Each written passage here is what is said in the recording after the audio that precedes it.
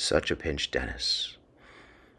I'll give you such a pinch, he says, his eyes alight with love and playfulness, their corners creased with genuine joy. The exuberance expressed comforts like a parent and delights like your best friend. He is a brother, a son, a friend, and an uncle, but he's so much more. He's a troublemaker, a jokester, a prankster, and a storyteller, but he's so much more. You're in a dirty parking lot near Yankee Stadium. He's talking to a stranger, hyper-aware of his surroundings but not afraid. After some bickering, tickets materialize where once there was cash. You enter the mythical building, the mecca of leather, pine tar, wood, and pinstripes.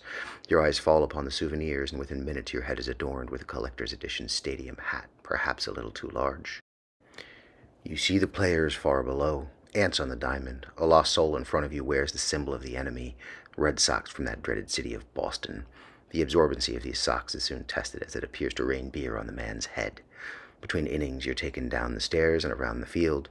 He's talking to a man in an usher's uniform.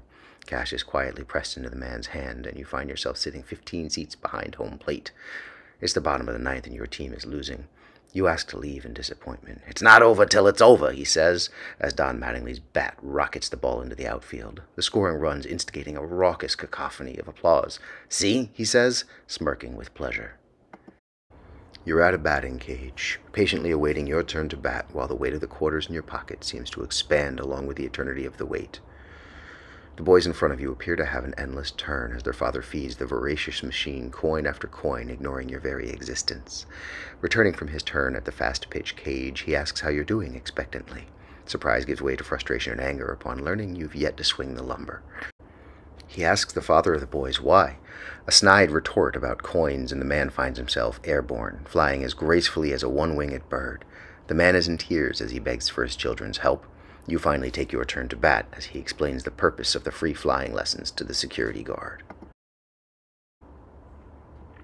You stand on the side of the road near the abandoned quarry, a rifle slung over his shoulder. As the daylight surrenders to dusk and to blackness, the birdsong dissolves into the sounds and smells of a Vermont winter night.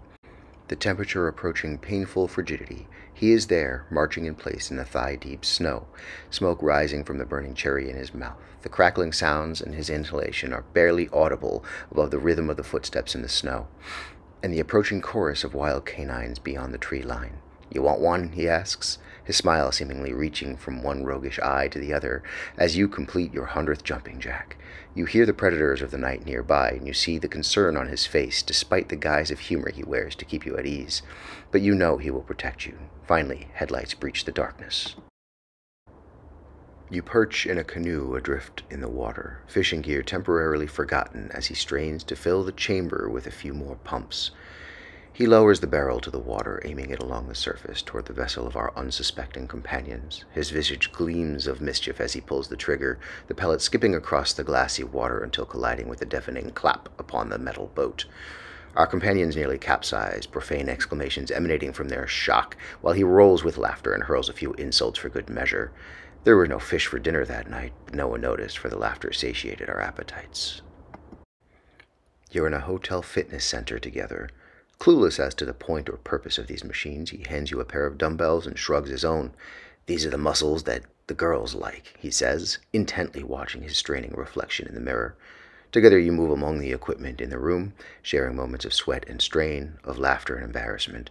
You're of small frame, and while physically strong, he knows that you lack in confidence. He teaches you to move the iron, to put in the work, to pull the weight, and to lift yourself up. Of the numerous gifts he's graced you with, this lesson will paint the path of your future as you use the pain of the resistance to help relieve the pain that life deals you.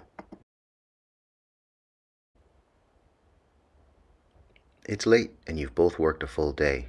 The lead paint chips litter the floor and the halogen light.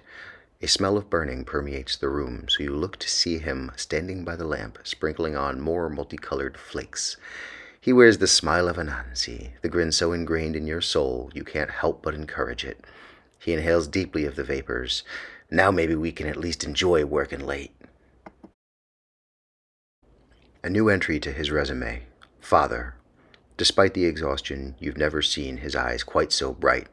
He wears his heart on his sleeve. The pride and determination he displays are familiar, but originate from another, deeper place. His love has reached a new dimension.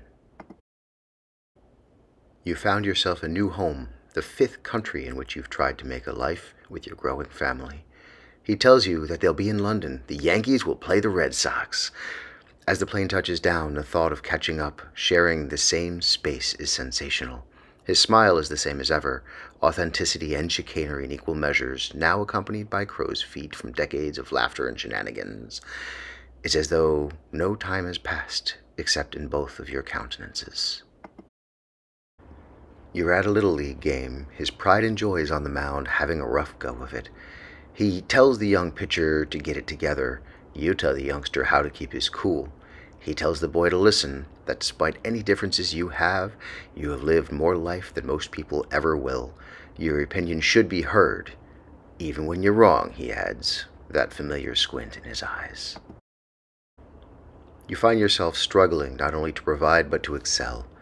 You never stop working and struggle to make time for those you love. You exchange messages, you make snide remarks online about haircuts and everyday life. You see his pride grow from a distance.